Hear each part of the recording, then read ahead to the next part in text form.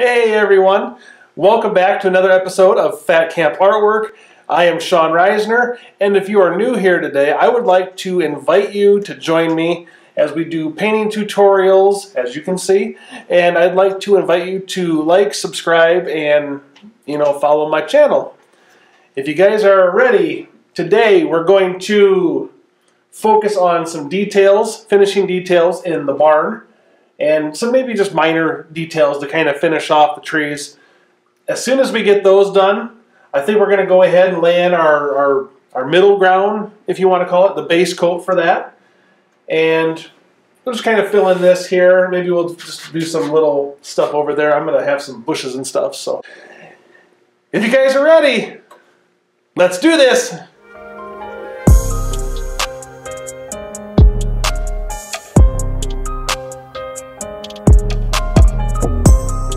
Alright, so last time we had left off, we were going to put in like a rock foundation, if you will, on this side of the barn here.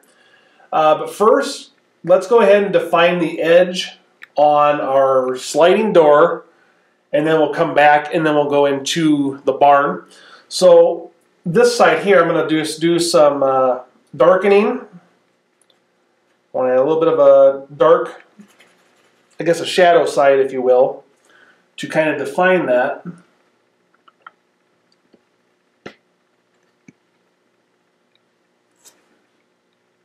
Again, it's going to be very difficult to really see. It's just a very fine detail, but you'll be able to tell.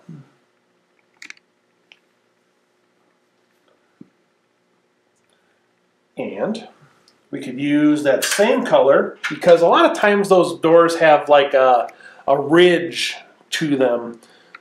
So in my mind, let's just go ahead and I'm going to use my angle brush, as you can see. And I'm just going to kind of stipple in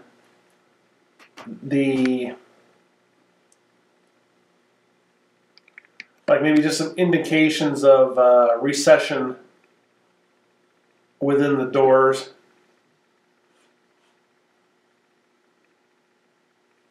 And they don't have to be perfect by any means. This door is old,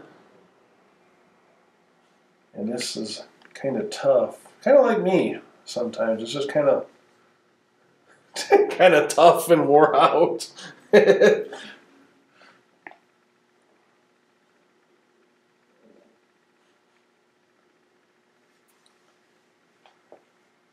I hope you guys are having a good Saturday too. I know we are here. We're off to a pretty good start anyway. Kind of like that. Now, you know what? Let's go ahead and let's streak in just a little bit of dark from the bottom. Ooh, there we go.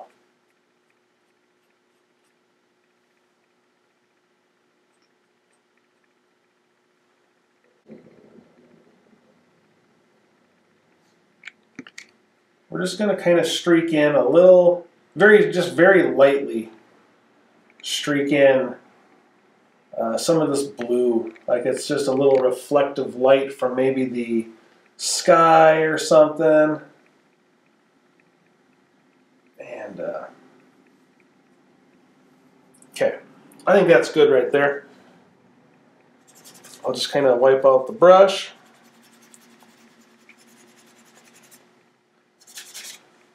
And we'll just kind of do that with it. Just kind of flick it. Flick it real good. Okay. You can even probably clean out some of that just here and there in certain spots on your red even too, because that will kind of make it look like shadows in certain spots here. Ooh, that's kind of a nice effect. I kind of like that.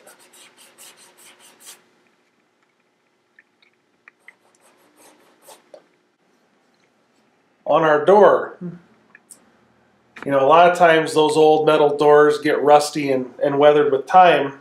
So I laid out a little burnt sienna here, and I'm going to add a smidge of white and just a hint of black. Not much at all. Mostly that brown color. And then I got a very small detail brush with a little flat tip on it.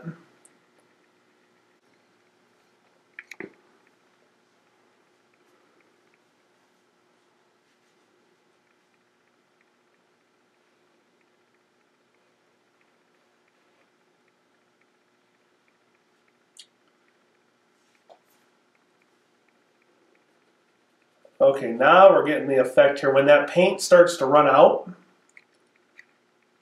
we're going to go back through and then grab what's left here. And then we're just going to kind of smear it, following the angles of the tin, basically the upright and ridged spots. We can add a little more here and there and do the same.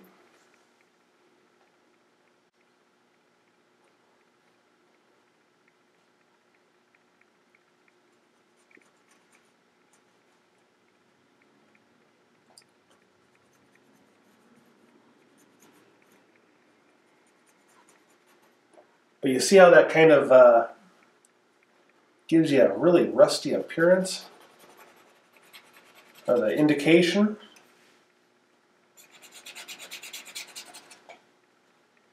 Those kinds of things are what really make your painting stand out, rather than just smudges of solid color. That's a little Phat Camp tip for you, huh?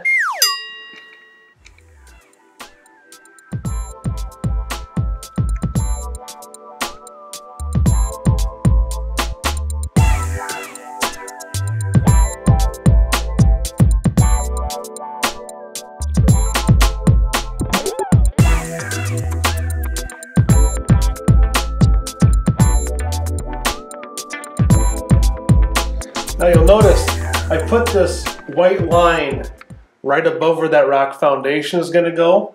That's to kind of give it the look that the foundation is actually built away from the building and light is just striking the very top of that. Okay, so here's my dilemma. I was doing the rock foundation, but I got to looking at it, and I don't know if that's the approach I want to go with this anymore.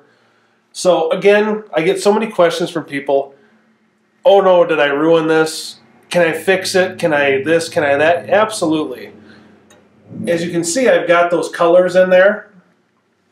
That's fine, we'll just remove them. To do that, I'll just take the same brush. I never washed it or anything. What we'll do, just wipe it out real good. We'll grab it where we have the color.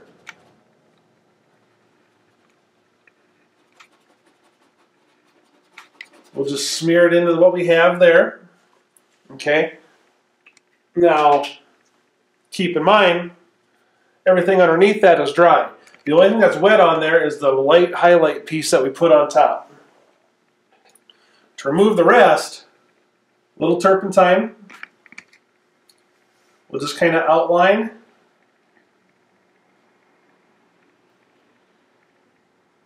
Our box that we have the paint on. Okay. Dry your brush out. Grab that turpentine and streak downward to get the residual paint thinner off.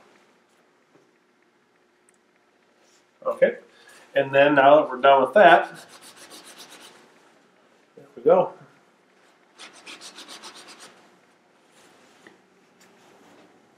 And that's how you can fix a mistake. That's what Bob Ross meant when he said, there's no such thing as a mistake. We just have happy accidents.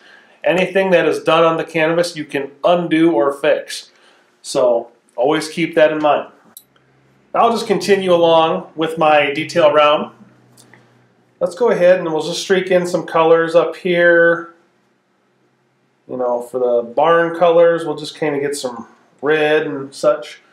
We'll just kind of streak little hints of color in here. wherever you're thinking the light's going to strike.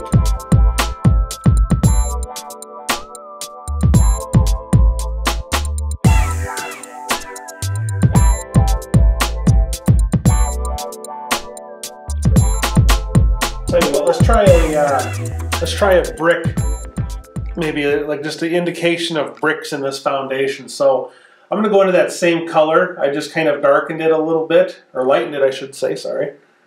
And I'm just going to hint in the indication, or you know, this could maybe even be a smaller rock, if you will, even. I don't know. We're just looking for some kind of a texture to indicate something happening.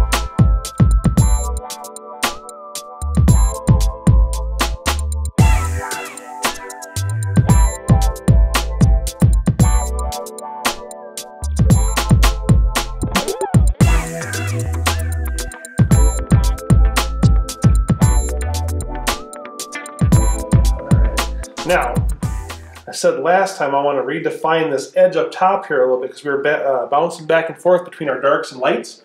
So here we go. When this is dark,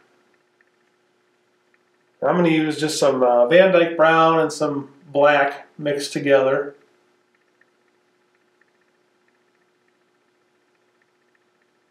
You'll really see this stand out.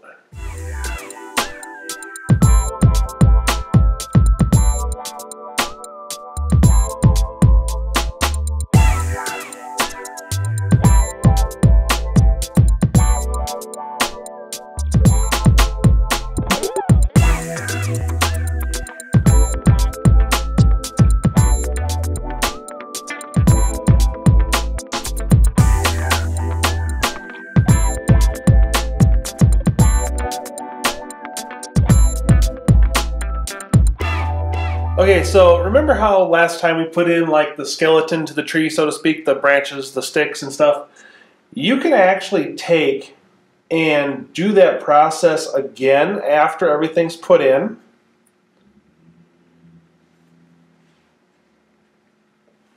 I tell you what though, again, we're going to thin our paint down. I use paint thinner, and we're going to use our liner brush. We're going to see how thin that is, and then you're going to want to roll your brush as you and then pull it out. That's what pulls it to a sharp edge. We're going to go back in here, and in my mind, this piece sticking out here, I want to put a branch. Maybe there's like another tree that we can kind of get the indication of right back in here, but I want to put a branch.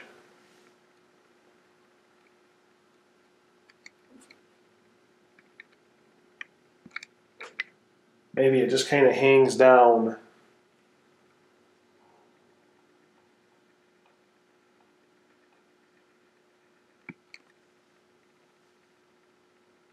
Maybe you can see pieces of it sticking out here to hold all this up.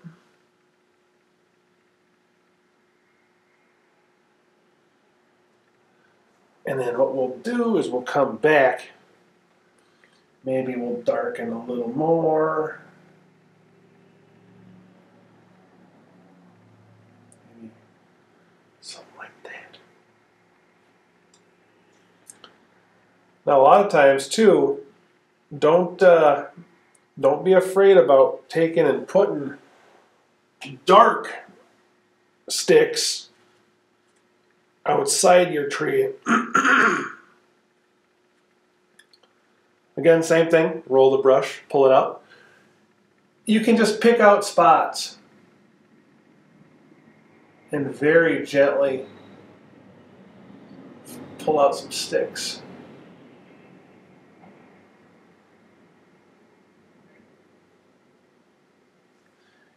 You don't want to do too many. Even here, maybe there's a dead branch just kind of peeking out. Right here.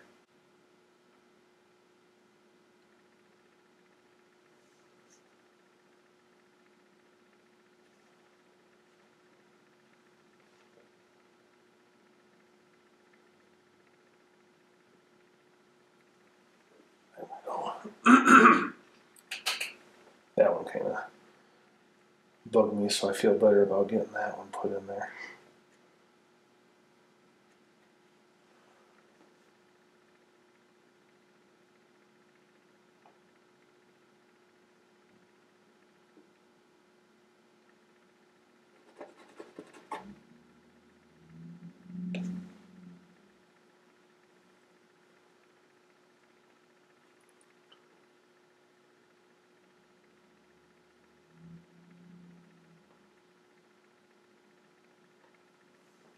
Okay.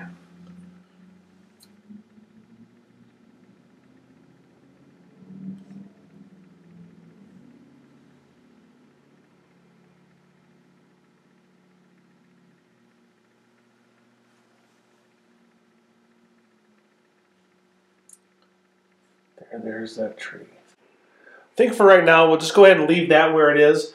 You're not really adding a lot, but just little line work is what is going to make your painting stand out so much more than just a basic, simple thing. And, you know, we'll come in and we can add a shadow here in the tree. You know, there's just lots of little things. It's just basically playing at this point. Okay, so I'm going to put in this base coat for this middle ground. I'm just using this brush. It was convenient. You could use really anything to do this. A 1-inch brush, a fan brush, you know, whatever. Like I said, this was just convenient, so I'll roll with this. And we're just going to streak in, I guess basically just streak in some color. We're going to come up right underneath the barn. Nothing too crazy just yet.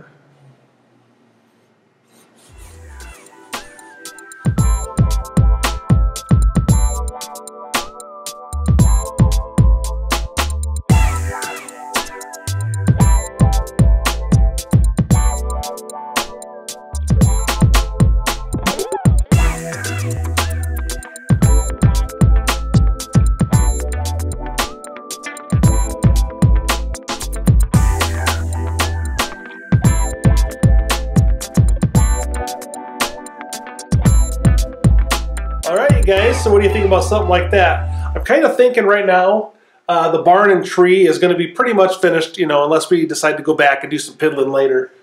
But we got our color for most of our middle ground, if you will call it. This is just a base. We will add highlights and individual blades of grass, flowers, whatever, you know, country theme-ish stuff you want to put in there. And also, I kind of just streaked in the indication of maybe there was an old road in there at one point, and we'll kind of piddle with that later on. For those of you who are actually attempting to paint this picture with me, we're going to apply the middle ground and we'll be on our foreground in the next video. So shortly after that, you're going to have your very first finished painting. So yay, excited, you know. All right, you guys, well, with that being said, I enjoy you spending your Saturday with me. I had a great time. I hope you guys did as well. If you haven't already, please like and subscribe to my channel. And I try to post videos a little more regularly. Also, if you haven't been on my Facebook page, Phat Camp Artwork by Sean Reisner, go ahead, like and follow that. And we'll be seeing you guys around real soon. Okay, you know what we say. Phat Camp all up in your face. Let's get it.